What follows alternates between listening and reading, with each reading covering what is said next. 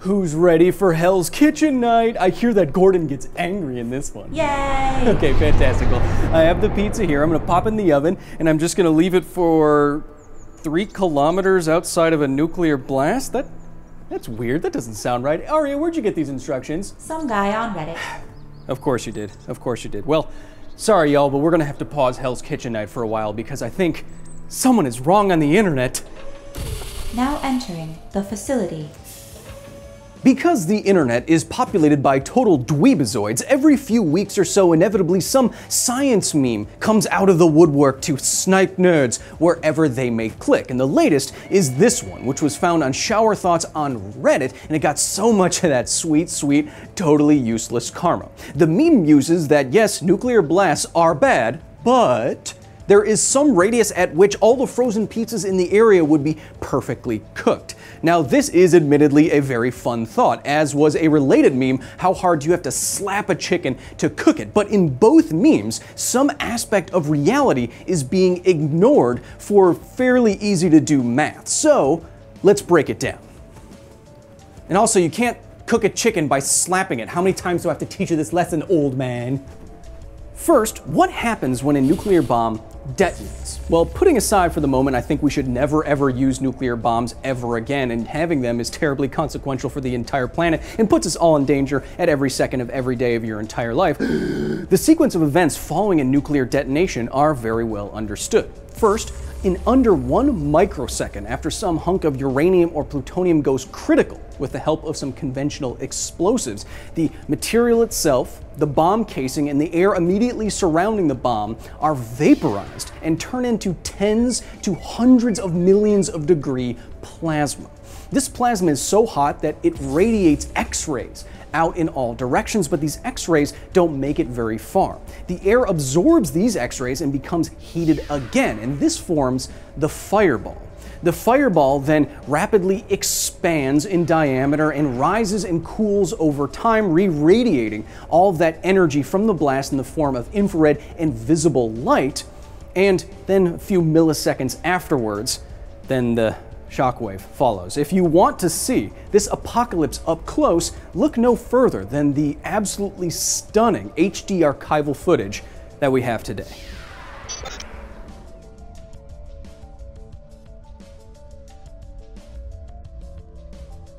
And I'm not trying to take away anything from internet nerdery here. I have seen some decent attempts to math this meme. This dude apparently reads the same military papers that I do. I'm on a watch list, and calculated that perfect pizza cooking for a 10-inch pizza pie occurs about 3 miles outside of a 1 megaton blast. Although they note that this is inside the blast wave radius, so you don't exactly get to enjoy a slice.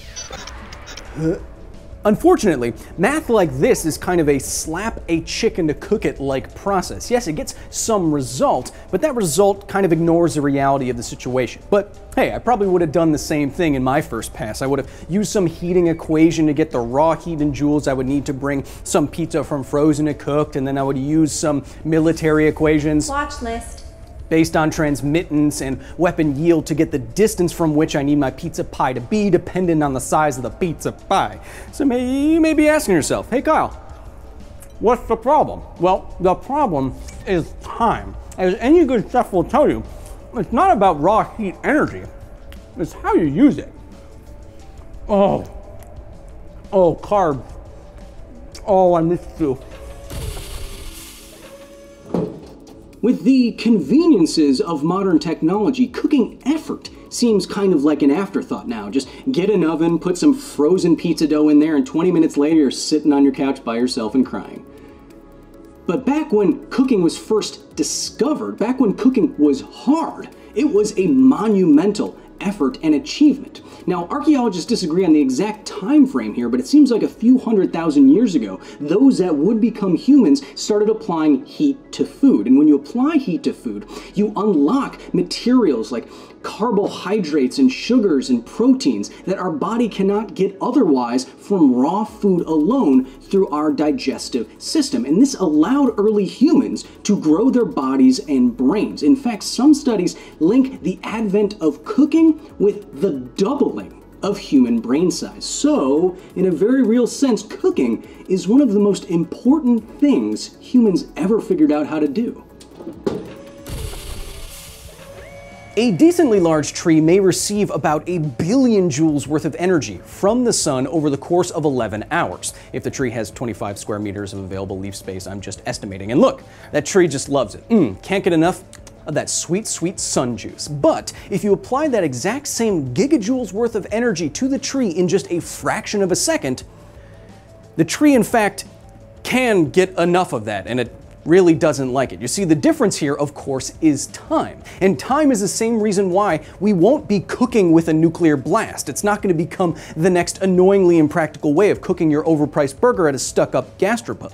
And that's because even when a weapon has a yield in the billions of kilograms of TNT equivalent, the heat from these weapons lasts but less than 10 seconds on average. It's the reason for these weapons' infamous flash burn effect.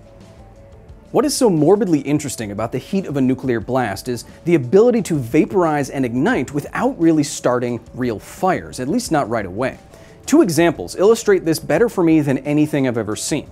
The first is from a test, and the second is from a victim of the Hiroshima bombing.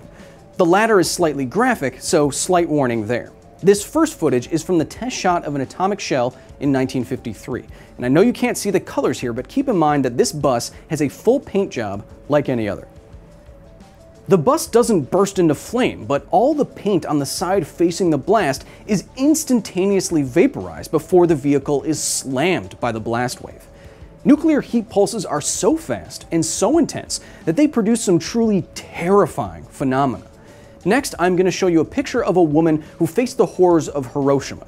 Her back was towards the blast that day, and she was wearing a kimono with white and black patterns. Remember that. We are talking about heat so shockingly brilliant that the small difference in light absorption between black and white fabric literally etched the black pattern of the woman's dress into her skin, but not the white pattern.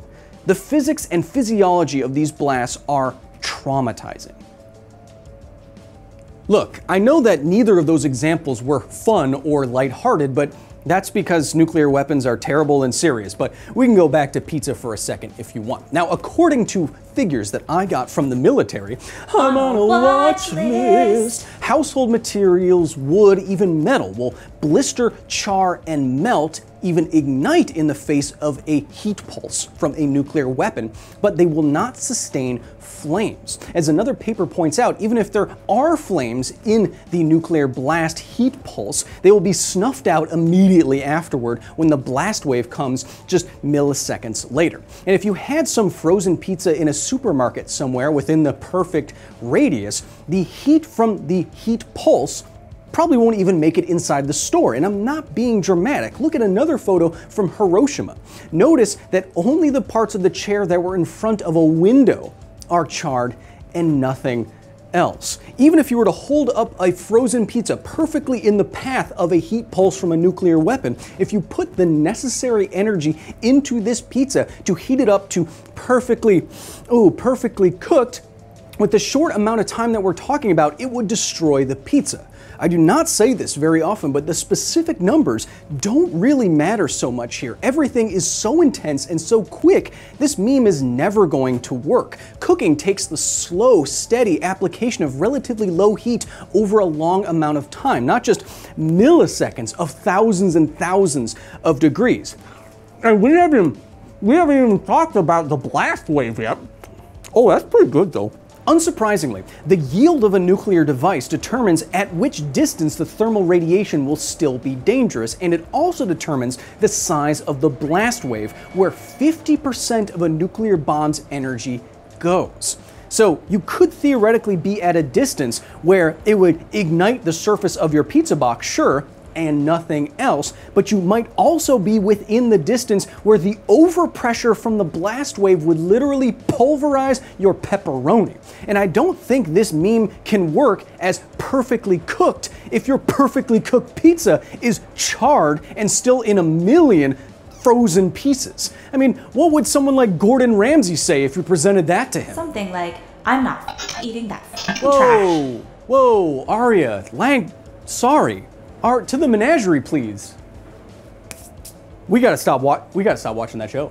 Everything that we've gone through today is just another reason why we wouldn't want even a limited exchange of nuclear weapons. Not only would millions or perhaps billions die, that's bad I guess, we wouldn't even have cooked pizza in the aftermath of the apocalypse. And that sucks. Aria!